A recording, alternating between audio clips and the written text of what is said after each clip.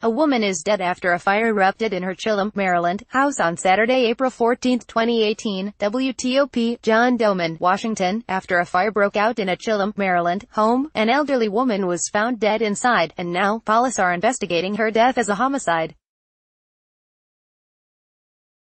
First responders discovered Jeanette Goins, 76, after a fire at her house in the 1400 block of Ray Road on the morning of April 14.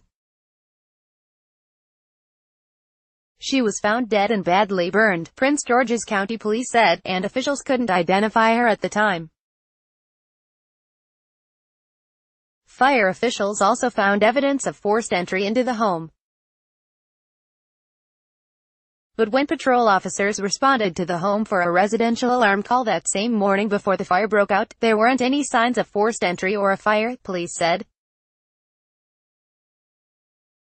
Goins was positively identified through dental records after the Office of the Chief Medical Examiner in Baltimore conducted an autopsy, which also revealed the cause of death as blunt force trauma. Her death was ruled a homicide. She died before the fire, police said. She was awesome, Regina Ward, who grew up next door to the victim, told WTOP back in April. Ward also described Goins as strong as an ox, saying the 76-year-old mowed her own lawn and shoveled her own snow.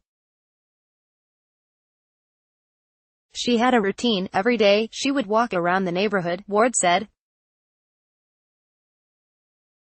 Every day, she would check on everybody. You could depend on her for everything. Just a very great person all around. Police are asking anyone with information about this case to call the homicide unit at 301-772-4925. WTOP's Nahala Mouzadeh and John Doman contributed to this report. Like WTOP on Facebook and follow it top on Twitter to engage in conversation about this article and others. Copyright 2018 WTOP.